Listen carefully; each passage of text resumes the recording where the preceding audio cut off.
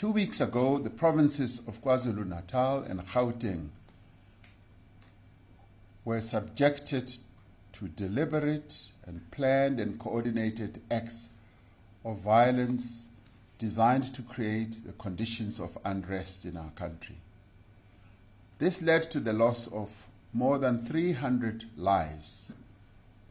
It led to the looting of shops, warehouses, and factories, damaged critical infrastructure, and the disruption of our country's economy. To ensure that order and stability are maintained, particularly in KwaZulu-Natal and Gauteng, we have increased the deployment of our South African police as well as our soldiers from the South African National Defence Force. We have maintained this deployment in areas regarded as potential hotspots, as well as key economic and government infrastructure, shopping centres, warehouses, and factories.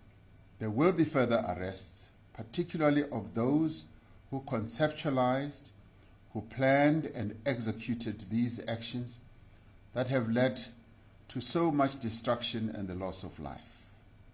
No stone will be left unturned. To support those who have no means of supporting themselves, we are reinstating the Social Relief of Disaster Grant to provide a monthly payment of $350 until the end of March 2022. We are also implementing measures to help businesses to rebuild. The most immediate need is to ensure that those businesses that were damaged or looted are able to rebuild and reopen as quickly as possible. Businesses that are insured will be covered by SASRIA. SASRIA has committed to expedite the payment of all valid claims and is working together with private insurance companies to ensure that assessments are completed without delay. We are therefore working to extend support to uninsured businesses that were affected by the violence. Government will set aside dedicated funds for this purpose, and we will soon announce a mechanism for these businesses to apply for support.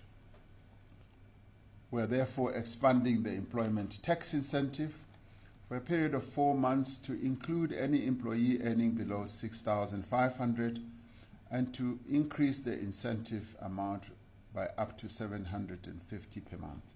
We will also defer payment of pay-as-you-earn taxes for a period of 3 months to provide businesses with additional cash flow with an automatic deferral of 35% of pay-as-you-earn liabilities for employers with revenue in their businesses of below 100 million.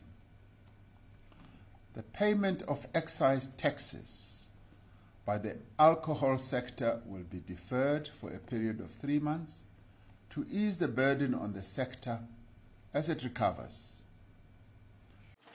We were there when no other newspaper dared print on a Sunday, when the war to end all wars was declared, when one of our own reached for the stars, and when small acts of defiance opened the world's eyes. We were there when a heart got a second chance at beating, when a great rivalry ignited, and when a country rose out of the depths of division to unite. Because for 115 years, we've been bringing you the right now.